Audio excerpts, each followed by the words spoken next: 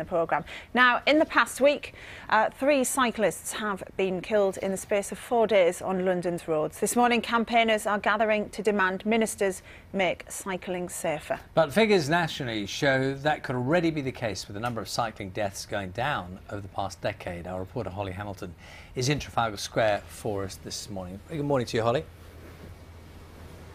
Good morning, Charlie. Yes, that's right.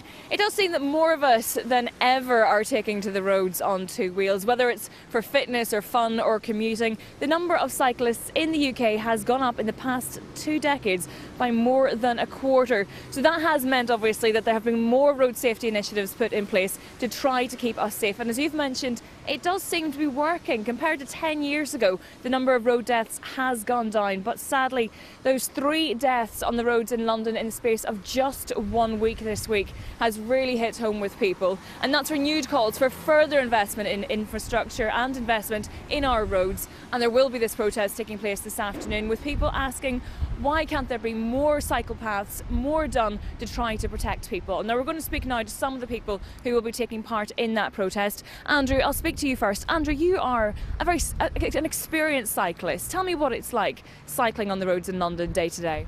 Well, good morning. I've been cycling to work for 15 years now, from Surrey, there and back. And in many ways, cycling is a joy because you're your own boss. You can go where you want, when you want. You're not stuck in congestion. You come to work, you're full of energy, and it feels really good. And you're going past cars that are going nowhere, filling the air with rubbish, and that's what we need to change. But do you feel safe when you're cycling? So I've been cycling for a long time. I've had some near misses. I've had a minor collision. We need to recognise that the main hazard caused by the motor vehicles is the 25 people a day dying from pollution. And compared to that, the collision risk is small. It's tragic that we've had 3 deaths this week, but that is an unusual week. And for me, you can look at me, you can see I need the exercise, and the health benefits of the exercise far outweigh the risk of collision. The problem with collisions is it's tragic for the people involved, and it scares people off the roads, keeps them in their vehicles, thereby increasing the risk you're trying to prevent.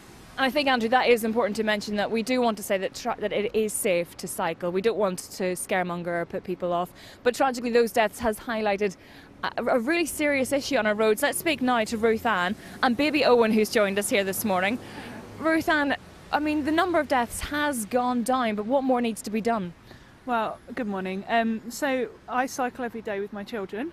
We don't have a car, and the cargo bike here is our way of getting around. Owen's the third of 3, and I find it quick and convenient and easy. And we sold our car because we didn't need it.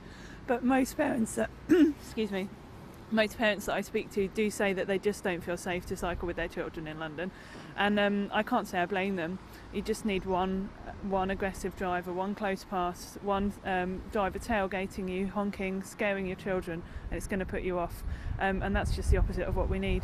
So although it's brilliant that the deaths are going down, we need people to feel safe as well, and the good quality protected infrastructure of cycle paths away from motor vehicles is what makes people feel safe, and that's what's going to get families on 2 wheels, which is what we need. Thank you, Ruth Ann, and thank you, baby Owen, for coming out this morning. Finally, Donica McCarthy, you're from the campaign group Stop Killing Cyclists. What are you hoping to achieve from this protest this afternoon? Yeah, we're bringing the protest to the door of the Treasury because we believe the Chancellor is the person responsible for the carnage on our roads. We've heard that there's 40,000 people a year dying from traffic pollution. There's another 11,000 people dying in Britain because they're afraid to cycle. So we must make the roads safe. So we need £3 billion a year invested in national cycling infrastructure. And the Chancellor is investing nothing in this national infrastructure at the moment. So we want to bring the responsibility to his door and demand you must invest in infrastructure that will save Britain's lives.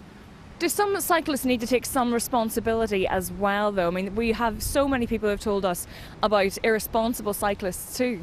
Yeah, over the last 4 years, 1 person has been killed by a cyclist on a footpath, yet something like 50,000 are being killed because of the traffic system. So the level of damage being caused by cyclists is tiny compared to traffic. Yes, we need to train kids in schools to be safe, but we need the infrastructure to make enable their parents to feel safe for the kids to cycle to school. It's really urgent. Donica, thank you very much for joining us this morning. Now, the Department of Transport has said that they are doing everything they can to try to invest in cycling. It has in fact tripled spending in the past 5 years alone. And I must add that this protest that's taking place this afternoon, it's also a vigil to pay homage to those who have died on the roads this week and previously. As both sides here have said, it really is a case of one death is just too many.